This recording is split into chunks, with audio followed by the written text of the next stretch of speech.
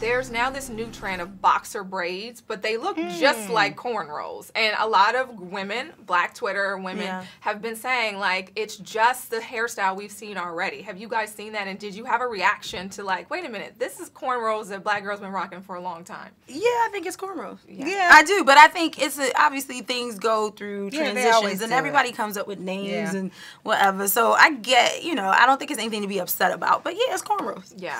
It is what it is. Yeah, but you know, it's okay. Every time another generation does something. Yeah, they call it something else. Point it and make it their own. Exactly. Yeah.